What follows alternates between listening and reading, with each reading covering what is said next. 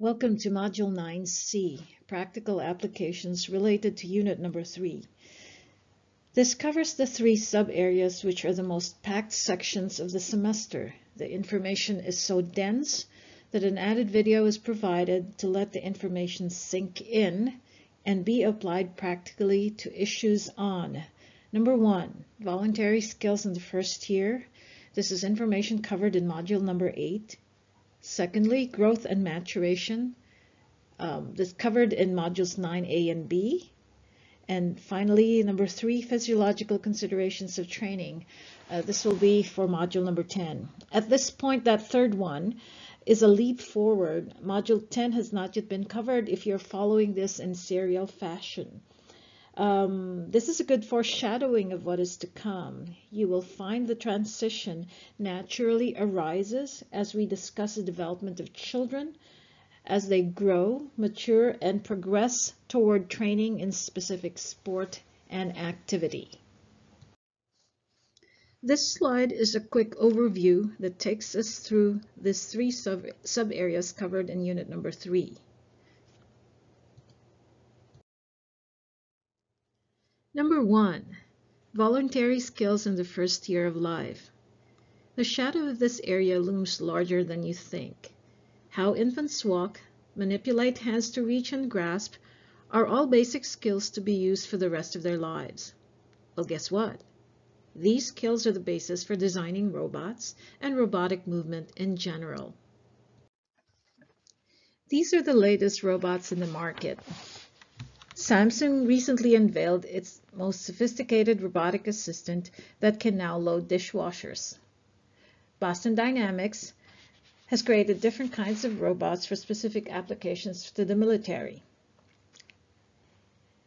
If you click on the video, you will notice pretty sophisticated behavior from a robot.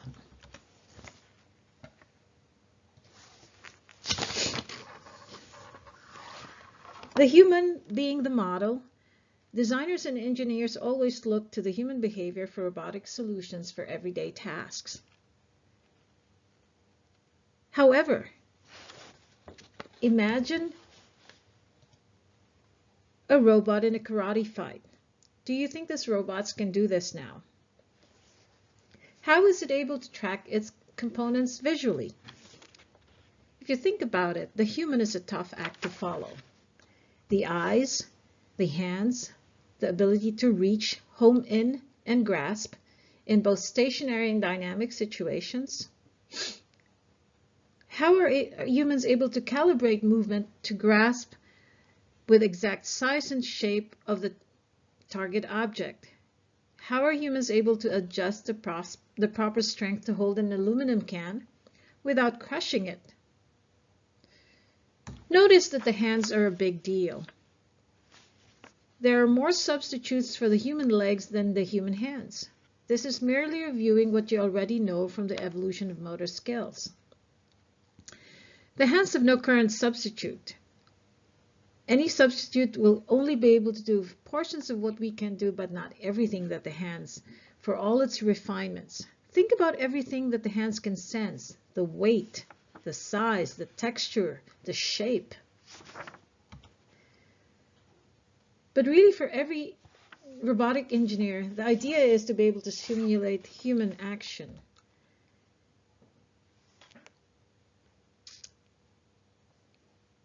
We're not quite there yet in replicating the human hands. The focus in this slide is the visual system, the eyes. Watch the video at your own leisure.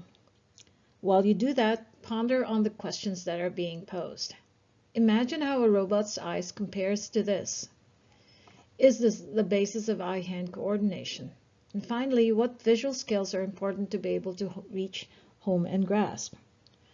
Early eye movements are ballistic, navigational, or what we call saccadic, and are meant to get the hand within the vicinity of the object being targeted.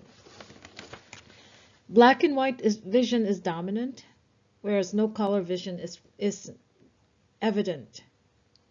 The reach phase benefits from this. This is the primitive stage. The reach and grasp all happen in one shot or one fell swoop. The palmar grasp reflex allows the child to complete the grasp.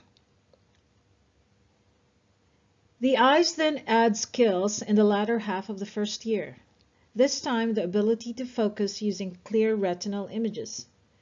With color vision and guidance, or tracking, skills are layered upon the existing saccadic skills that were there from day one. Disassociation of the reach from the grasp becomes evident. The child begins to calibrate object size and shape, thus refining the home-in phase. This phase two of reaching skills is facilitated by visual guidance skills. Back to the summary slides. We now tackle the second sub-area, which is growth and maturation. Growth and maturation take the lion's share of attention in this unit. You will see that this application will inevitably lead to solving problems that affect the United States. Do you see the big elephant in the room? This is confronting us whether you like it or not. And yes, we will talk about obesity. We cannot escape this concern. Growth. As the child grows and matures, all of those skills from the first year continue to amass. But the body itself is amassing size and function. Growth and size are linked, while function and maturation are associated words to take note of. Yes, size matters. Pictured on the left are Kareem Abdul-Jabbar, a famous basketball player, and Bruce Lee. Bruce Lee is an icon in the martial arts world today. How can someone small in stature take on opponents that are at least a head taller than him? What keeps the legend alive is the power behind his diminutive size. He is smaller than the average American at 5'7". Size matters for sure, but check the video of his 1-inch punch. We will revisit this ability to generate force coming from a small body. For now, suffice it to say that as much as size matters, speed also does. Begin contemplating the formula for generating force or power. The answer lies in the Newtonian equation F equals m. You should know this by now. Again, this will be revisited when we start talking about training for strength in the third area of unit number 3. Proportions also matter. As one grows, the proportion of body segments also change, not just height. Absolute height is one measure among many. It is not the only issue. Body segments enrich the story. Does Michael Phelps' long torso and relatively shorter legs work to his advantage in swimming? To emphasize the point, he wears the same pant size as the smaller El Garouge, an elite marathoner. What about Simone Biles? Her segments are more equally distributed. Is that advantageous to gymnasts? To emphasize the skewed proportions of this too, the waist level is almost similar for somebody as short as Simone Biles at 4'8" and Michael Phelps at 6'4". Do certain sports lend themselves to specific body configurations? Review what you know about body proportions. The diagram shows patterns among average people across the lifespan. How does this affect skills? Think, why do humans take a lot longer time to walk compared to other animals? How fast do puppies, chickens, cows, or any other farm animal, small and large, end up walking compared to humans? Could it be because the head, in proportion to the rest of the body, constrains movement? The head for the first part of life sits atop a smaller proportion of the legs, with small feet forming the base of support. Does it surprise you that it takes a whole year before human infants begin to walk? Body type also matters. We do not have time to quantify or measure somatotypes. The diagram is a pictorial of the 3 dominant body types in humans. Suffice it to say that we eyeball somatotypes based on the shape. This tends to work well in extreme ends of the spectrum. Endomorphs are roundish, mesomorphs are squarish, ectomorphs are linear. This is significantly dictated by genetics. Nevertheless, training and environment also shape the eventual outcome. Do certain sports, however, lend themselves to certain body types? The other term you will hear is physique or morphology, all referring to body configuration. In truth, humans are all over the spectrum of physique.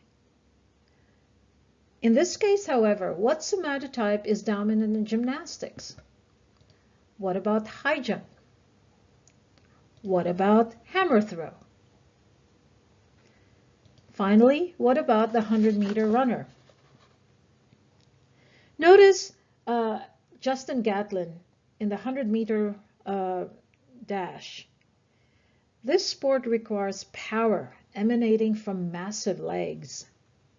Evidently, he is a combination of the mesomorphic type, muscular, and some longishness type, because long legs help. One can say the same thing about the gymnast. Simone Biles may be small in stature at 4'8", but she has to have longish characteristics to fulfill the requirements of her sport. Linearity is important in gymnastics judging. Therefore, it is the right combination of shape and training that may determine success in a sport. Here is an example of applying this concept in the context of team. One needs different somatotypes based on the position they play in the team. Football is a good example for this. For the lineman, which somatotype is most appropriate to play this key role? Quarterback somatotype is predominantly what? And finally, wide receivers are predominantly which body shape in order to be able to fulfill their role in the team? Conversely, one somatotype can be the preferred configuration for a certain sport. For example, which type tends to dominate marathoners? Note the linearity in the legs, torso, and arms of these men. On the other hand, sumo wrestlers are built differently.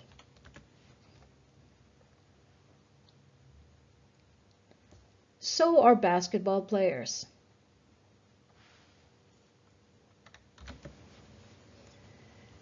One can argue that the different positions in a basketball team also lend to different physiques. Nevertheless, it is a dominant theme in basketball that height is an advantage. Magic Johnson, here shown with the Dream Team in 1992, is a 6'9" guard.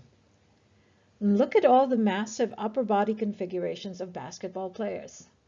Wouldn't you say this is configured for them to play the type of sport that they do?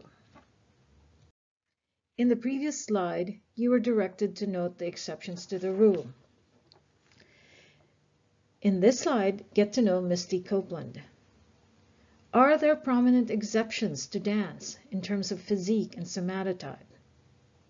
Are there diverse athletes of diverse shapes playing the same sport? You already know that an athlete is the sum of both her genetics and her environment. In real life, however, are you limited by your physique? Or does training and perseverance play into the equation? Here comes Misty Copeland, who breaks all the stereotypes. Gone are the days when ballerinas are typically Caucasian, with thin, sinewy arms and stick-like legs. Click on the video. See how powerful and graceful she is, Misty Copeland. In her case, physique is not a detriment, but an asset. She is that good in what she does. She is the prima ballerina in the foremost ballet company in the United States, the American Ballet Theater. We are obviously talking about height in this slide. Yes, in the images below, we are tracking growth or the pictorial evolution of one of the most iconic athletes ever. Like all humans, he had to go through the same processes of growth and maturation that ordinary kids undergo. Let's stop eyeballing, however, and now get immersed in the measurement of growth. Which is closely depicted in these pictures? Distance or the velocity curve? Or the velocity of height, more specifically. This is clearly a very recognizable Michael Jordan. The famous story of him being cut from the varsity basketball team in high school stems from the fact that he hadn't peaked yet in his growth spurt at that time. The coach went and drafted a taller player in his place. After that summer, he came back having gained significantly in height. The legend was firmly on its way. But growth had to happen. You are responsible for knowing the difference between the distance curve versus the velocity curve. Which one is it in this case? As the slide title asks, why? Why is height not an accurate nor a particularly good measure of maturation? Study this picture. The boys with disparate heights. Is there a chance that they are of the same age? Conversely, can they be of different ages and different heights, yet be at the same maturation level? Height is raw data that depicts distance information. It is stature at a certain age, but why is it not a good measure of maturation? It is not derived like velocity, delta d over delta t. This is depicted in the middle graph, where the mountain, which is height velocity, shows the spurt of growth that occurs at no other time in life. At its apex, PHV, or peak height velocity, it indicates when the child is growing the fastest. Overlaid in the graph are other measures of maturation. What do those numbers mean? 2, 3, 4, and 5? And what do those words mean? Sperm archy, pubic hair, and genitalia. Finally, bone, the better and some say the gold standard in measuring maturation. What bone indices do we need to track in order to assess the health of a child? Let us continue discussing the velocity curve. These graphs show separately the development of boys and girls. And it says their sexual development, so this has to do with maturation. And then when combined together, we will look at the velocity curve in particular as we think about the growth spurt. The timing of the PHV, peak height velocity, is of particular value in assessing maturation. It is a mountain illustration. There is a base, which is the start of the mountain. There is the peak, and then there is the end as it approaches zero. Same thing with the girls. There's a base, there's a peak, and then there's the drop approaching zero. That is essentially all of the growth spurt, that whole mountain going up and then going down. Clearly, boys and girls have very different profiles, but only when they were plotted together do we see stark differences in both the broad expanse. Notice how early the girls start their growth spurt compared to the boys, and the length of time that the growth continues for the boys versus for the girls. Now add the other measures of maturation that needs to be addressed. Pubic hair, breasts, and genitalia. Clearly there's some aspects that are measured just for girls, and then there are aspects that are measured for boys.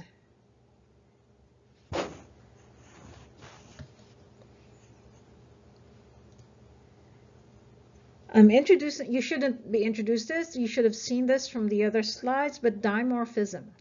Does this velocity chart show dimorphism, meaning differences in morphology between the girls and the boys? More importantly, from a health perspective, will height velocity tell us if growth is in jeopardy? What happens when you find deviations from these normal curves? We turn our attention to maturation. Make sure you understand what the Tanner scores mean. You were introduced to this in the slides previous to this, where you see the numbers 2, 3, 4, and 5. It's also available on this page. These numbers mean something. In highly graphic and clear photographs, the stages of maturation of both girls and boys are shown in what is called the Tanner Atlas. In the atlas, the kids score themselves based on pubic hair, breasts for girls, and genitalia for boys. Question is, are children good at scoring? This is self-scoring. Apparently so. In private settings where they see themselves in the mirror alone, they score themselves quite accurately. They compare their maturation to the standard pictures provided, and in a separate analysis one-on-one between them and the clinician, both scores are highly correlated. Sure, there are errors. Most of the time, the girls are better at scoring. But for the most part, generally, kids score themselves quite accurately. Even the pattern of errors are predictable. Of the few outliers, who do you think overestimates their maturation? Who, on the other hand, tends to underestimate their maturation? Think about this. For the girls, when they're assessing their breasts, what do we know socially the girls tend to do in terms of form? Are the girls the ones that want to blend in? Whereas the boys, what do? Do they want to stand out? There's the that's why this refers to the term dimorphism. There's two different forms. Finally, the gold standard in maturation, however, is X-ray of the bones, or bone maturation. Before we get to the bones, let's summarize the maturation events that every parent or clinician should take note of. In the boys, the timeline of both peak height velocity and the Tanner scales for pubic hair and genitalia are shown. Now, another event that is also marked in this graph is spermarchy. This is the boy's ability to generate sperms, and this is a much harder event to track compared to the counterpart menarche for girls. Nevertheless, what's important is the timing, okay? Note that this is the peak height velocity. If you look in terms of the timeline, peak height velocity typically precedes the next events, which is the S, and then the jump to 4, and eventually to 5 as the child matures.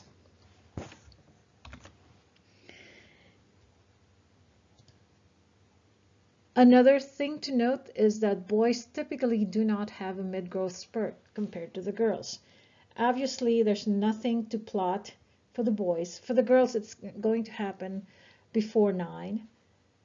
But recall the metaphor that we use when it comes to growth spurts in boys, because they have this one single mountain to climb, where all the energies and growing with height velocity and changing with pubic hair and genitalia occurring in this very short period of time. Okay, think about it. The numbers jump from 2 to 3, take roughly a year and a half to jump from 2 to 3, whereas the 3 to 4 jump happens in a very short window, less than a year. What do those progression of numbers indicate?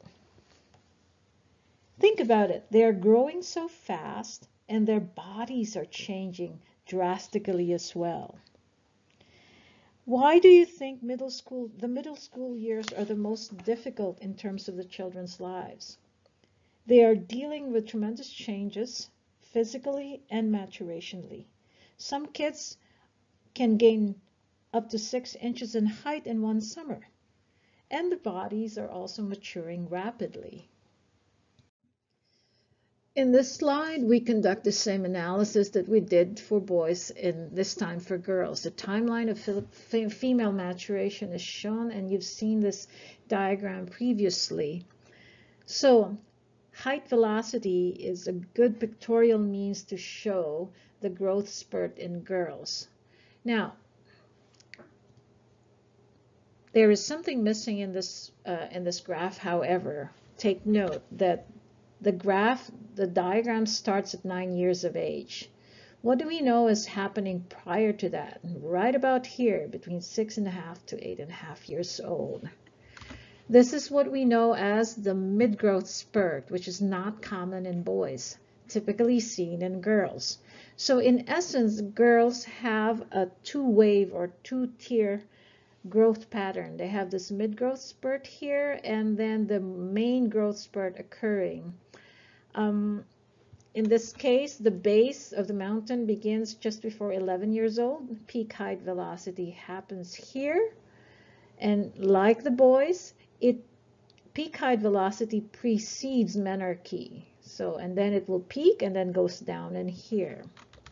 So, now let's turn our attention to those numbers here, 2, 3, 4, and 5. Is it possible that because the girls have a two-wave pattern of growth, this is not as turbulent as the boys? Note that it's pretty even, 2 to 3, 3 to 4 in the breast development. Not as, big leaps of growth compared to the boys at this period. So I guess that's an advantage, if you can call it that. But if you look at this graph, the girls pretty much have less drama physically. Now, here I'm going back to diagramming this. Peak height velocity comes first before menarche. But rarely do you measure peak height velocity. No normal person will just measure peak height velocity. What normal moms put on their kitchen doors or bathroom doors is the raw data height. But, as I said, menarche is a very well-tracked event. When menarche happens, every girl knows it. Thus, in terms of looking at those events, you will hear me say menarche is the beginning of the end. Well, menarche is the only one that girls are painfully, or at least the parents are very aware of as an event. Nobody tracks PHV in the casual, normal way, not unless you're a scientist. But this is where this is very important. Once menarche happens, pretty much you know that the girl is already on a downhill slope as far as her growth pattern is concerned. She's not shrinking, but she's well on her way to almost the end of her growth spurt. So what? What is the controversy? Well, there's so many layers to this. When you're at the beginning of your end, which menarche indicates, chances are you're not going to grow another 6 inches. For a lot of moms who are not aware of this, for them to have this pipe dream that, oh, their daughter has already had menarche, she's already 5'6", she entertains the thought of going to the WNBA. That's not going to happen. Menarche signals the beginning of the end. It means you have peaked already. Peak is over. Menarche is downhill. Another way of looking at this is when you think of certain sports where they say it stunts your growth. Gymnastics has been routinely accused of this, that gymnastics causes girls to stunt in their growth. Yet by general accounts, gymnast or no gymnast, they follow the same pattern. 2 to 3, 3 to 4 in pubic hair, 2 to 3, 3 to 4 spread out in this very short period of time. And early, the girls start at 11, the boys start a little bit later, but the girls pretty much, whether you're a gymnast or not, you follow the same growth pattern. How about this? Is it possible that there's self-selection that's occurring so that it explains that the smaller kids tend to stay in gymnastics because the strength to weight ratio works in their favor? Most successful gymnasts these days are 5 feet or below. Case in point, Simone Biles at 4'8". Before accusing anomaly in certain sport, it is always good to look at data. We have data to support normal growth and maturation patterns in girls, either in gymnastics or just being an ordinary girl. Finally, there is that saying, show me the kid, show me the mummy. Mothers typically pass on their genes to their daughters. What are the chances that the maturation of a child mirrors that of their mothers? So menarche is the beginning of the end. You've already seen that. And then before you accuse sports of certain, think about this growth patterns that is typical for the girls. Instead of worrying about adverse effects of sports on children, the bigger problem probably hovering above the United States right now is obesity. Mind you, youth sports has so many problems. I acknowledge that. But in this case, though, in terms of the health crisis that's facing us, we cannot ignore the obesity question. There's so many issues to be unpacked in this picture.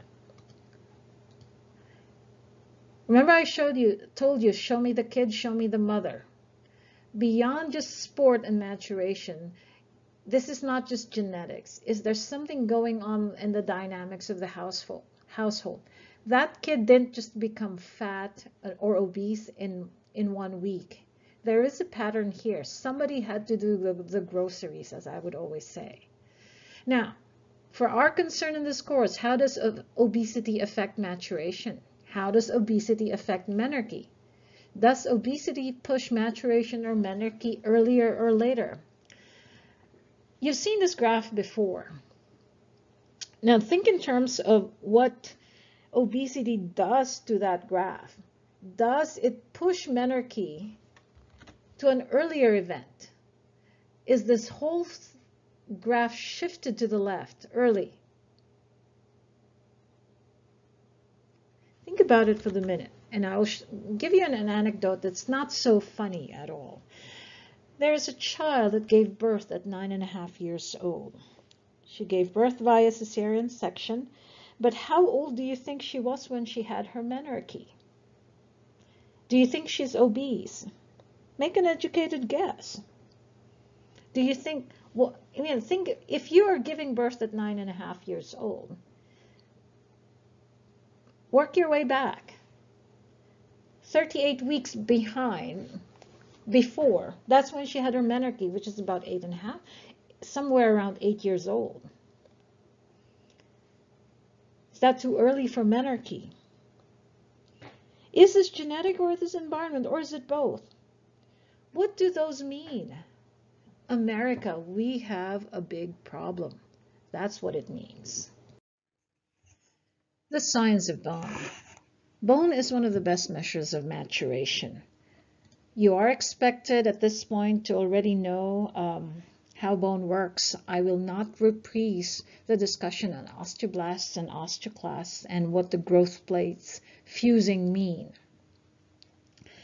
But in terms of maturation, this is where we're going to discuss differences between boys and girls. We go back to that same term called dimorphism. Okay. The neat thing about bone, that we have quite sophisticated tool, the X-ray, that helps identify both the chronological age and the biological age, at least very good estimates. Are some children ahead of their time? Are some delayed? And is there advantage to being early or late? Well, in terms of dimorphism, we do know that the girls are ahead. So when we think of this picture, Um, who is more mature?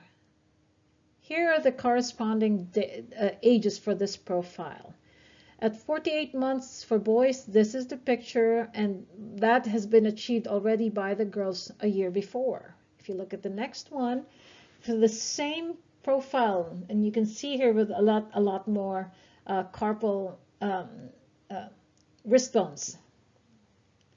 Your phalanges are all in here, but the wrist bones are pretty clear indicators of a lot more maturation.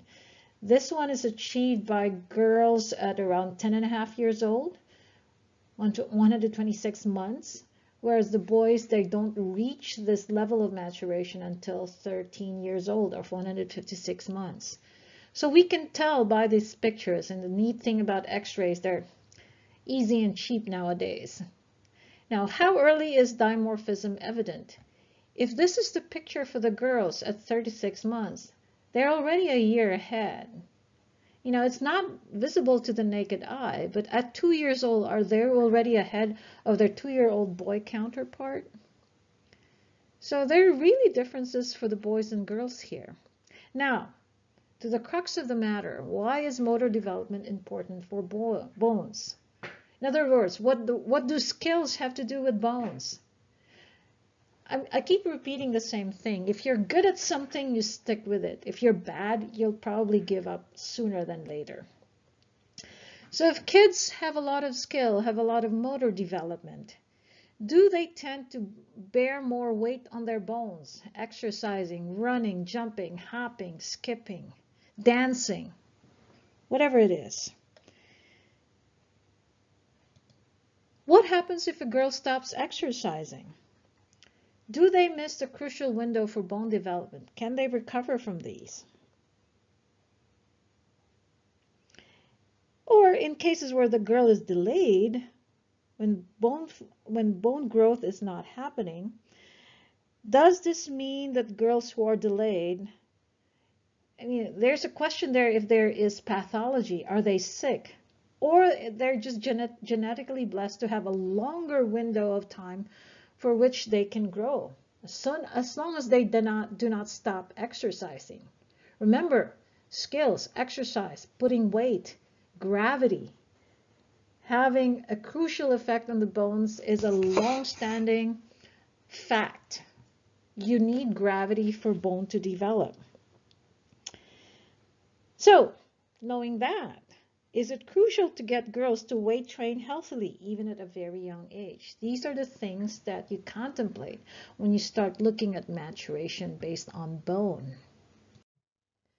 There are so many layers to the relationship between bone and maturation.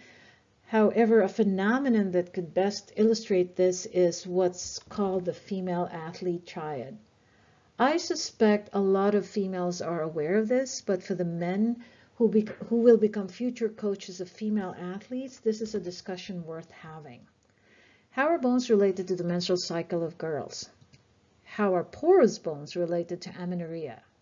I jumped there quite a bit, but when a girl who's already had her menarche suddenly stops having her period, that is what's called secondary amenorrhea. I want to make a distinction here because there are athletes who are typically late maturers. That is called primary amenorrhea. And this is not necessarily bad, but secondary amenorrhea is definitely bad.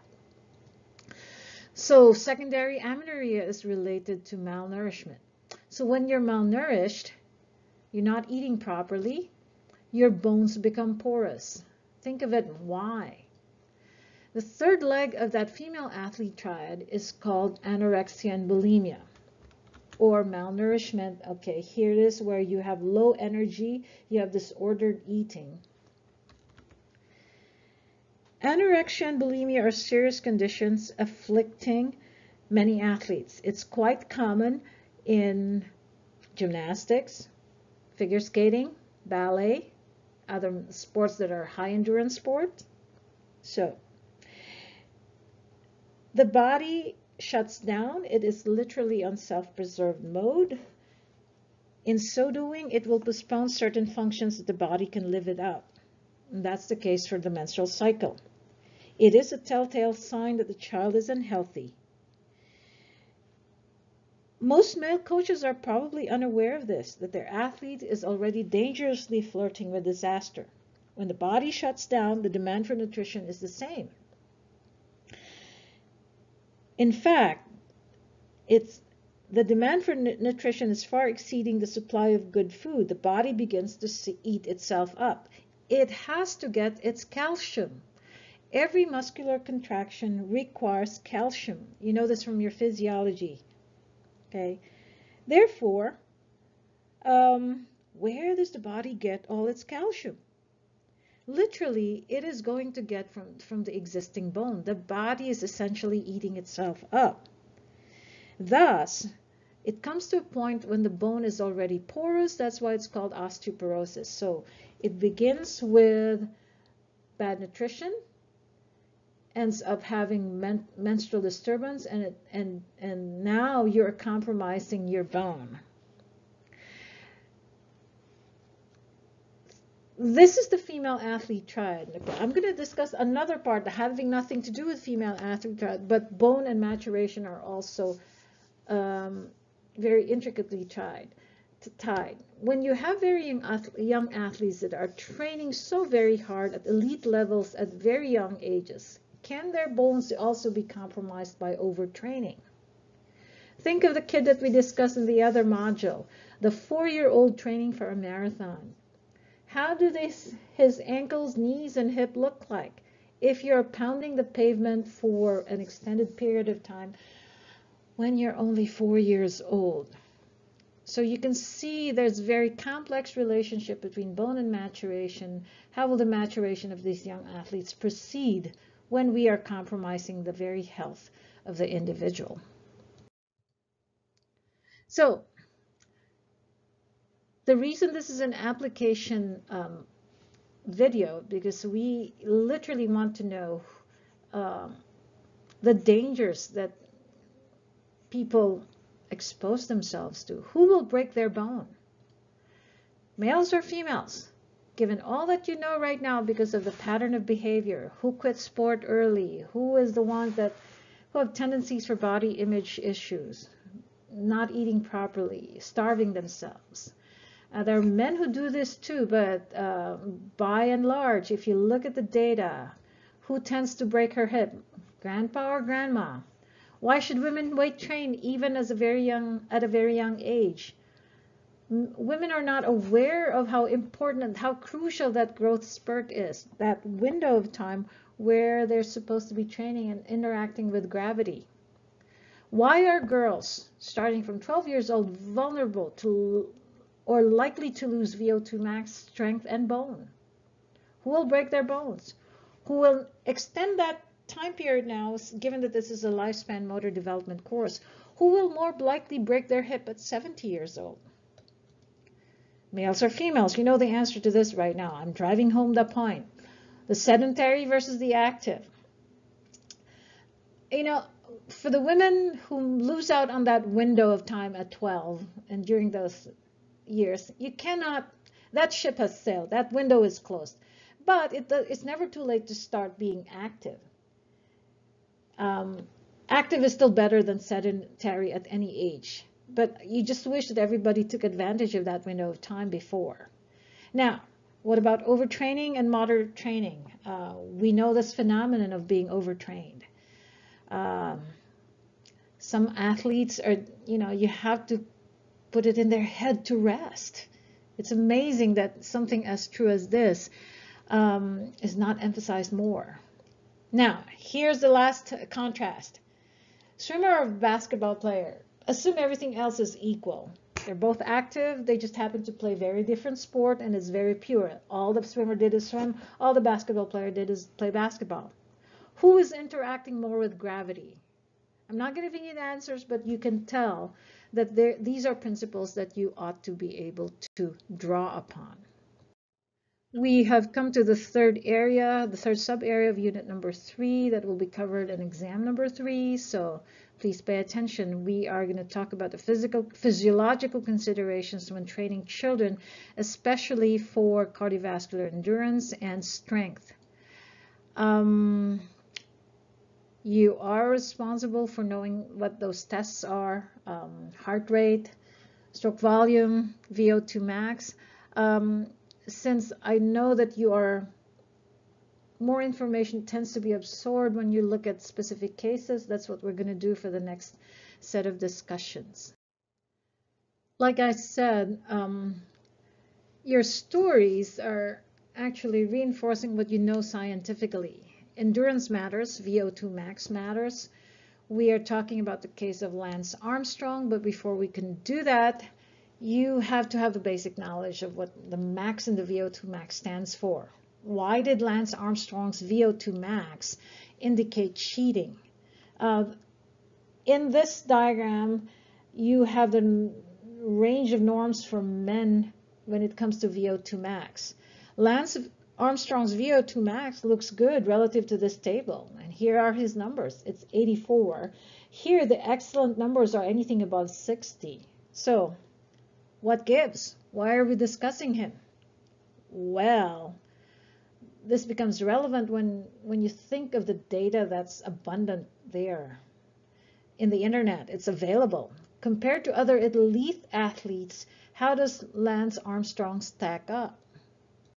So before you is a table of the top 5 VO2 max ever recorded. At least I think this is still up to about 2014. Now, the only American in the list is a guy named Greg LeMond. Here is his number. He's 5th. What's his story?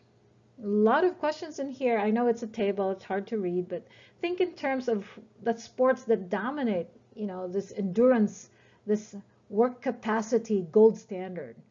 You have 2 cross-country skiers and 3 cyclists. How does Lance Armstrong compare? Remember I told you his VO2 max, I'll put it up again in here. He ranks number 22 out of the top 30. His VO2 max is 84, nowhere near the elite levels of the top 5. And the last American to do it was Greg LeMond, and he won the Tour de France 3 times.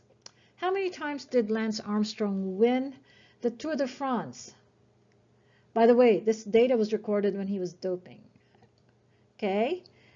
Let's establish some facts. Tour de France is the most grueling bike race by all measures.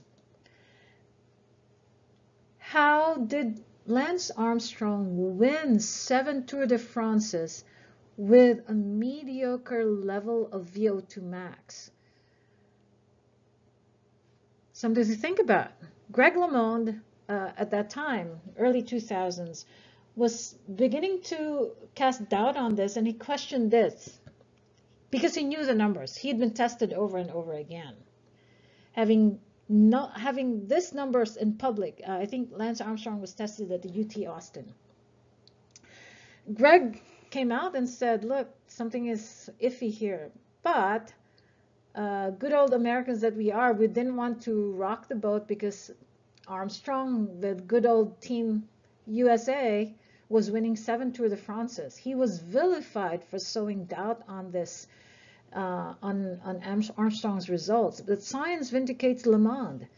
The Tour de France eventually stripped Armstrong of all his titles because it came from his mouth. I mean, he literally copped to it that he was cheating. So next, having established endurance is a good thing to earn for fitness, we now turn to strength. You already have seen the slide before. I just wanted to confirm to you that strength follows very clear physical laws dictated by Newton's second law of motion. Force is the product of mass times acceleration. In other words, size matters, but speed matters also. Okay? To maximize strength, and here's where I'll make my case, it requires, from a child's perspective, you become stronger as you grow, you become stronger as you mature. Those are 2 associated words. Mass is associated with growth.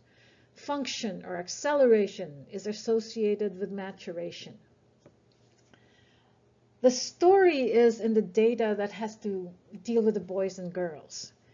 I'm not going to repeat everything that was shown to you in Module 9B, but please make sure to rehash these things. Where do the boys earn their increase in strength largely? Well, they're both growing and maturing, but the boys never stopped playing sport. What happened to girls? Well, we were growing too, but there was very little acceleration or maturation because a lot of girls have stopped playing sport. We will try to finish up on more issues regarding training children. Unfortunately, one of the best ways to do this is to tackle controversies. Number one, are strength and endurance training maximized in prepubertal children? Another way of stating this is, do you get more bang for your buck if you train very early on? I guess we're so concerned that we want the youngest. We're number one, the youngest number one. These are kids before their growth spurt. Is it worth it? When you're training very young athletes, what do you emphasize first? Skills, endurance, or strength? You know that this is a motor development class. You know the approach of this emphasis on skills.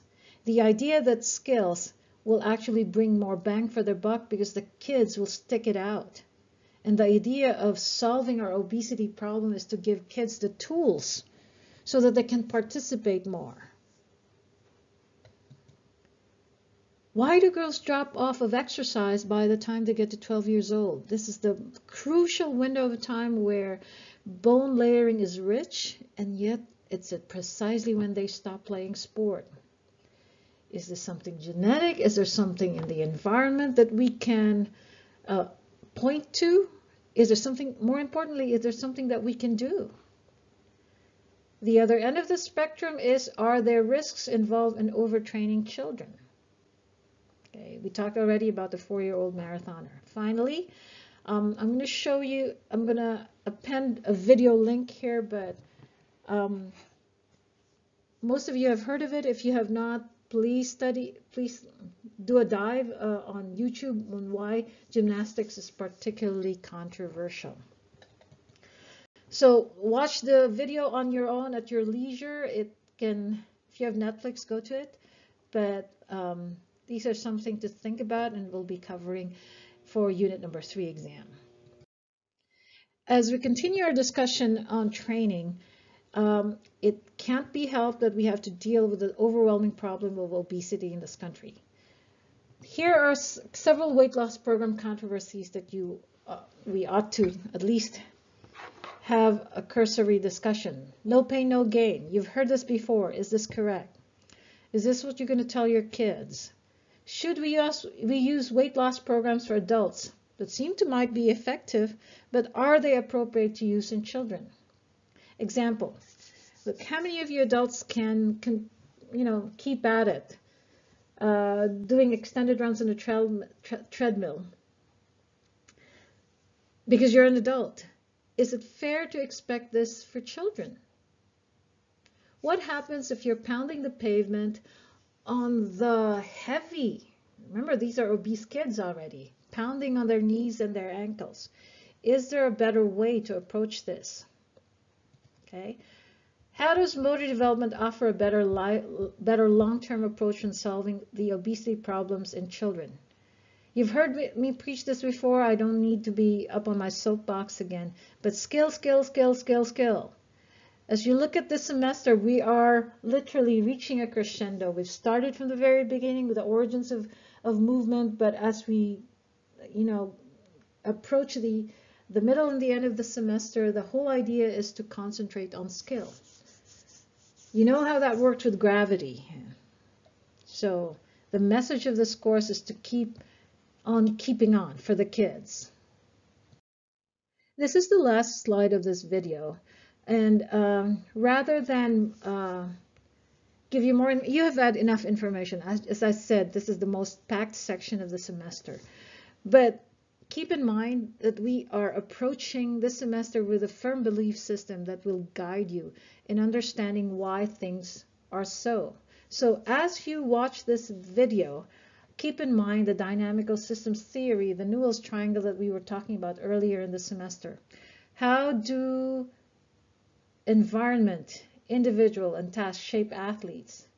Okay, these are, as you listen to this TED Talk by David Epstein, I think, are athletes really getting faster, better, stronger? Think about how the environment shaped it, the times.